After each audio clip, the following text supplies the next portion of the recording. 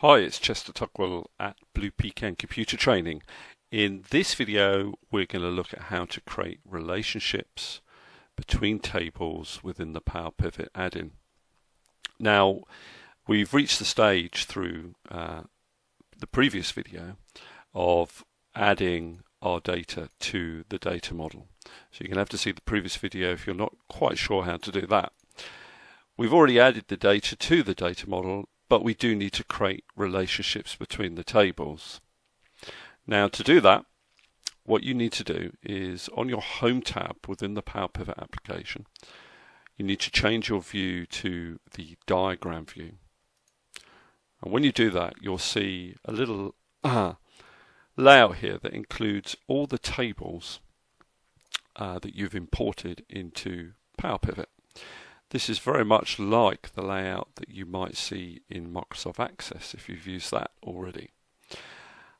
And to create the relationships, what we're going to do is just drag a relationship between two fields. So let's just have a little look at our data.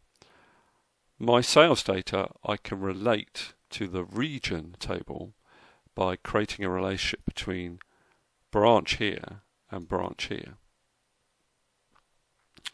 So the branch will only appear once within this region table, but it will appear many times within the sales table.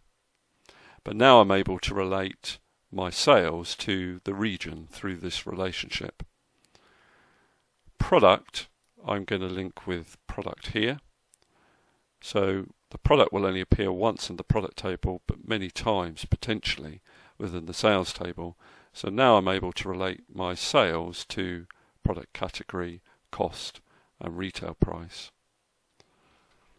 I also need to be able to link the product category in the product table with the discount that it attracts. So I'm going to create a little relationship between these two tables as well.